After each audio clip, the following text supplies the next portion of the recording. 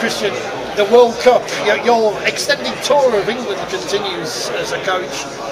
How confident are you Tonga can go all the way? Oh, look, I'm extremely confident in this group. We've put together an exceptional group of men, an exceptional group of players, and if you have a look through the squad, every player is playing NRL or playing Super League on a really consistent basis bar one, and that's something we've never had before. We've had to draw young guys in, we've had to draw from New South Wales Cup and Queensland Cup in the past, and this year we're a lot more experienced in terms of playing at the top levels, so that gives us a real confidence, it gives us a real class, but what we also know is we've got a lot of hard work we've got to do, and there's some great teams, and we're not going to look any further than the great team that we're going to play next Tuesday, which is PNG. You were the punters before, now you're the hunters. You know, everyone's talking about Tonga. What's that like, you know, coming into the World Cup? Yeah, look, we realise there's some expectation there, and we're very comfortable with that.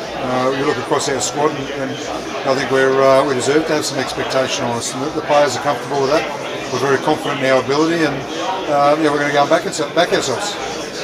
Would it be fair to say that in the past Tonga have had to play players out of position, but now you're going to have some selection choices?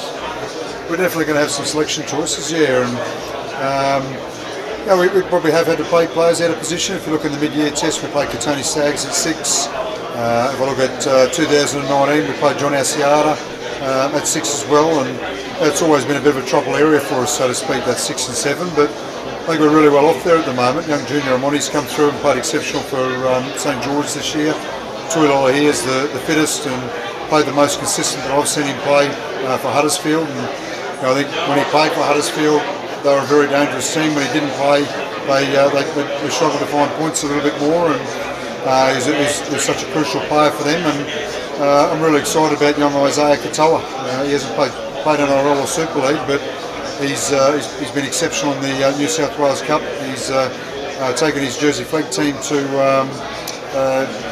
a premiership, and I was just questioning what the competition was called. I think I got that one right. I think it's still Flag. I think it's Jersey Flag.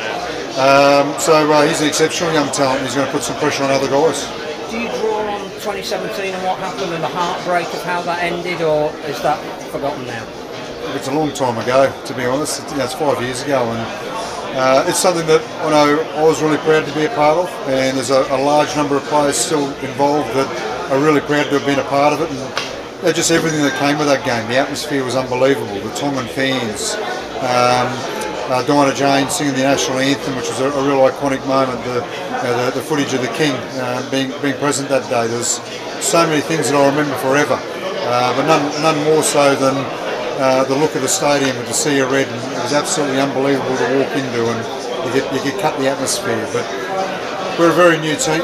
We've got a lot of players that have transitioned on, and a lot of new players that have come in, and they want to make their own legacy, and put their own footprint here, and they've got the potential to do that. I spoke to Monty before the grand final. He said you're basically half Tongan now. How does a bloke from Mount Isa kind of, I guess, embrace that culture? Because you are, you know, you've fully embraced it. You've really taken on what it means to be Tongan, and you know, their culture and their values. Yeah, look, they're a group of men that are very close to my heart, to be honest with you. And I've known guys like Jason Tumalolo, the Pangai family, other Tongan families. I think I've known Jason since he moved to the country at 13, 14. So him and his family, and you know, the way they treat my family, the way they accept my family, it's unbelievable to be a part of. And you know, when I've been involved for as long as I have, you do go very close to the players, you do go very close to the culture, and I've been there's some people on staff that I consider, you know, very, very close friends, and the people I trust, the people I've been involved with for a long time, and the people that want to go and take the family to visit at different times as well when we do get back to that part of the world. So you know, I'm very proud and very privileged to be a part of the Tongan team and be able to play the role I do with an exceptional group of men. I mean, 3 grand final wins in a row. World Cup winner looked pretty good on the CV. I think maybe Wayne will be assisting you another way around.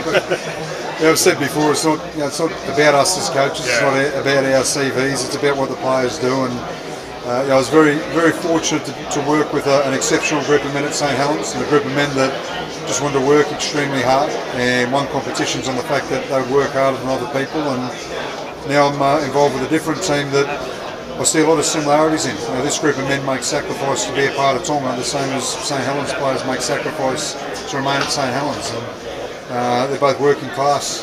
We both come from very working class sort of origins, and both very proud and very passionate about what they represent. And, that's great to be a part of. And the way the Tongan men carry themselves as men, the way they play, the exceptional class and talent they've got, as I said, it's a privilege to be a part of them.